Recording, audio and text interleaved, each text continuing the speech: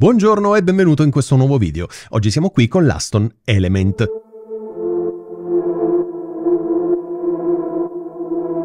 Non so se hai visto il video che ho pubblicato qualche settimana fa, dove appunto facevo l'unboxing di questo microfono e ti ho raccontato un po' la storia che c'è dietro proprio la creazione di questo microfono.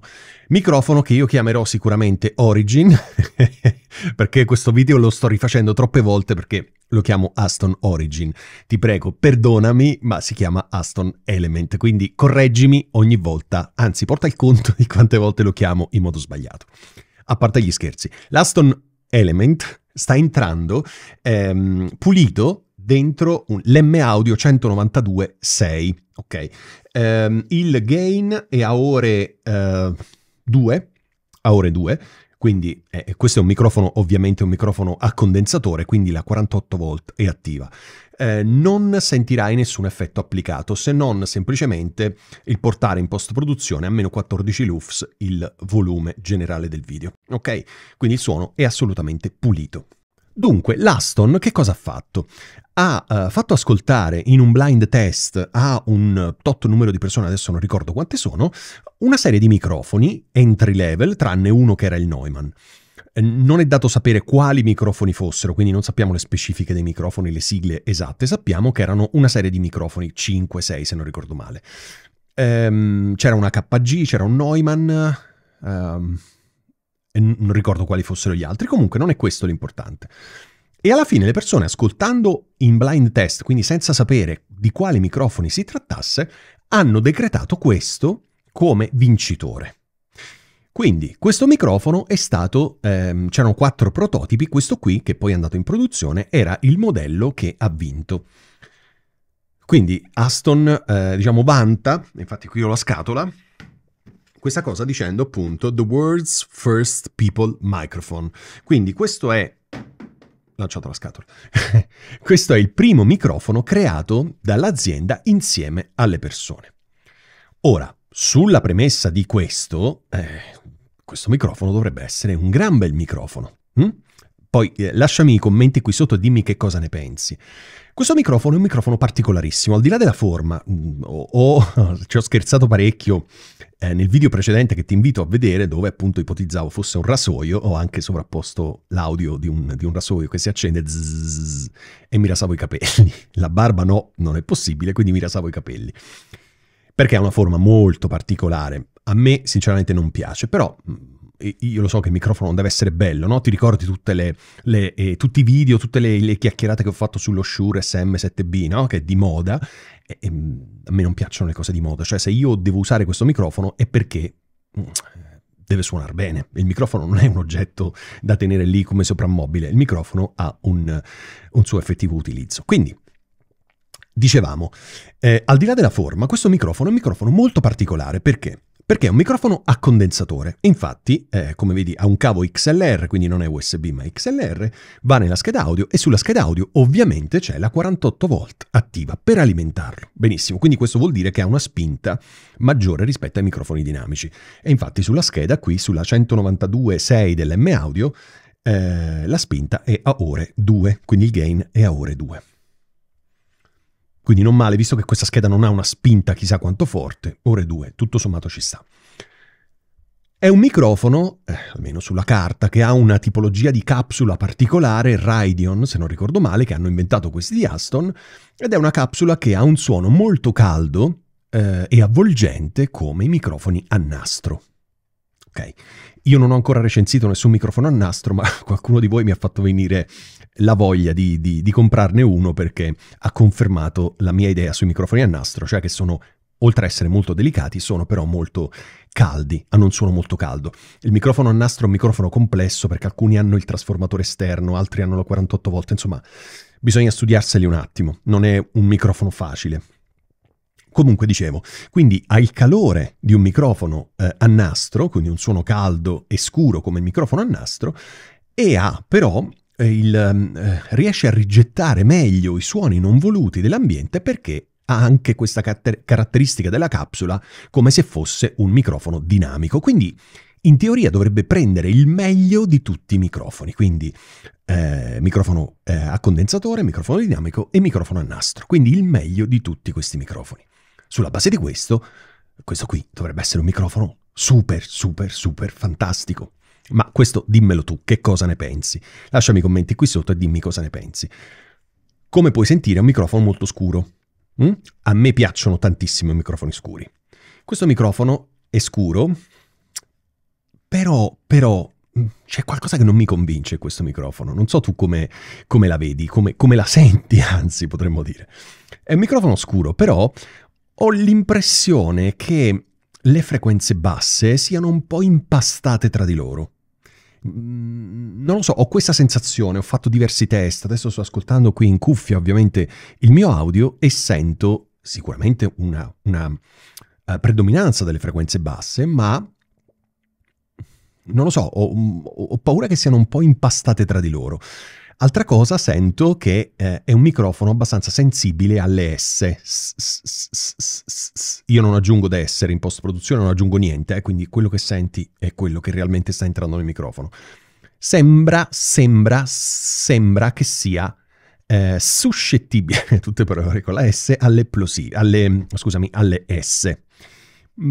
Probabilmente vediamo dopo in post-produzione che cosa viene fuori, cioè cosa riesco ad ascoltare, però in cuffia sì, sicuramente queste cuffie sono le Sony MDR 7506 che sono un po' sbilanciate sulle frequenze alte, quindi potrebbe anche essere semplicemente questo, ma lo saprò dopo nel momento in cui finisco di registrare questa parte.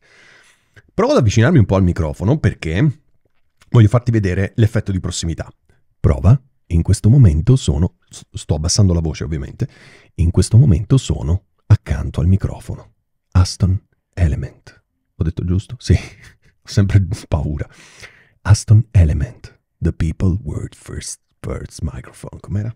Non me lo ricordo mai. The word first people microphone. ASTON Element. Allora, questo per farti sentire l'effetto di prossimità, quindi quando mi avvicino, adesso non sto abbassando la voce, forse sono andato un po' in clip, l'effetto di prossimità è notevole. Voglio farti sentire ancora un'altra cosa, perché ti ho detto che riesce a rigettare i suoni non voluti come se fosse un dinamico, perché fondamentalmente questo microfono con la capsula cardioide, col pattern polare cardioide, ok? Quindi provo a girarlo un po'. Adesso ti faccio vedere, in questo momento io sto parlando nel retro del microfono e il colore non è brutto, non è fastidioso. Se invece provo a stare di lato al microfono, come vedi non c'è niente perché ha questa forma assurda, anche qui senti che tutto sommato il colore non è bruttissimo da ascoltare. Scusa per i rumori, ok. Il microfono è fuori asse, come puoi notare, quindi non è davanti alla mia bocca, ma è di lato circa 45 gradi, in questo caso sulla mia sinistra, e sta puntando verso... Aspetta...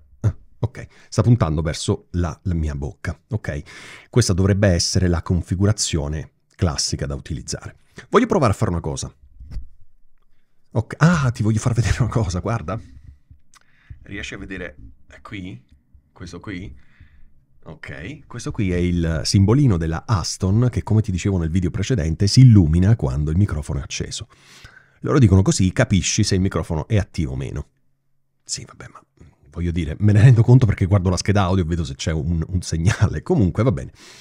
Ho staccato questo per farti sentire, sempre il microfono orientato fuori dalla mia bocca, fuori asse, sulla sinistra, orientato verso la mia bocca. Voglio farti sentire come suona questo microfono senza questo pop filter che è fatto molto bene perché è in alluminio, in ferro, quello che sia. Quindi non è il classico con la rete, quella tipo fibra, tipo calza il nylon, ma è di ferro. In questo momento stai sentendo questo microfono senza appunto il pop filter. Secondo me suona bene comunque e se lo metti in questa posizione non hai il problema delle plosive, delle P e delle B, perché è fuori asse, quindi questo è il modo per utilizzare. Del resto trovi anche dei video sul mio canale dove ti spiego appunto come utilizzare il microfono, come posizionarlo più che altro. Ecco, ogni microfono puoi usarlo senza spugna, perché alcune spugne effettivamente vanno a tagliare troppe frequenze alte, quindi se già un microfono molto scuro gli applichi anche la spugna, diventa molto... molto cavernoso, ecco, come microfono. Allora, che dire, questo microfono costa intorno ai 170 euro, se non ricordo male, e non lo so, tu che ne pensi? Allora, io sono indeciso, nel senso che, al di là della forma che per me è oscena, è veramente brutta come forma, i miei dubbi riguardano questo. Uno, il meccanismo con cui il microfono si regge dentro il ragno, perché l'hai visto nell'altro video. Se non l'hai visto ti invito a farlo. Il pop filter scusami, il ragno è in plastica, c'ha 2 alette laterali, il microfono c'ha 2 buchetti, quindi il ragno va dentro i buchetti laterali che c'ha il microfono. Certo, tenendolo fermo non hai nessun problema, perché anche se è di plastica, chi se ne frega, nessun problema. Non mi piace molto, così come non mi piace la forma del microfono, lo trovo veramente orrendo, però anche qui chi se ne frega. Sono indeciso sul suono, non sono sicuro che mi piaccia molto, perché da un lato sento le basse troppo impastate tra di loro, dall'altro lato sento le alte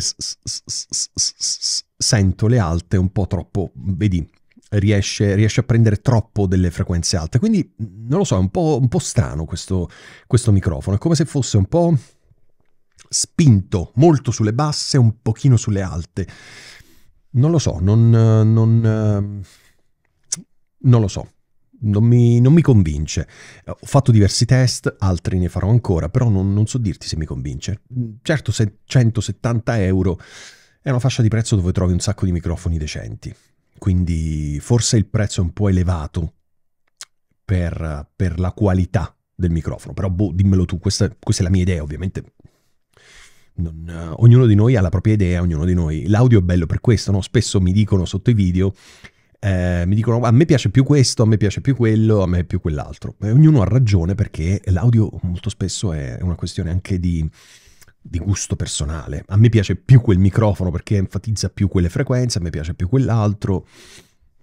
È molto soggettivo. L'importante è che tu hai queste informazioni, senti questo microfono paragonato anche a altri microfoni sotto la mia voce, quindi riesci a farti un'idea, ok? Che dire, te lo consiglio? Non lo so, in questa fascia di prezzo ci sono altri microfoni interessanti. Se vuoi un microfono scuro, un microfono caldo, orientati su non lo so, un microfono dinamico più scuro, ma anche l'SM58, per esempio, che comunque è un microfono scuro. Non lo so, e l'SM58 costa 100 euro. Non lo so, veramente non lo so. Forse, allora, io non lo comprerei, quindi se tu mi chiedi, Ale, secondo te mi conviene comprarlo o meno, a meno che non lo trovi usato a un ottimo prezzo, non lo so, io non lo comprerei. Però io non sono te, quindi magari a te piace tantissimo e lo vuoi comprare, ok? Bene, se hai domande, dubbi, curiosità su questo microfono, non esitare a commentare questo video, altrimenti noi ci vediamo come al solito ogni settimana. Ciao e grazie!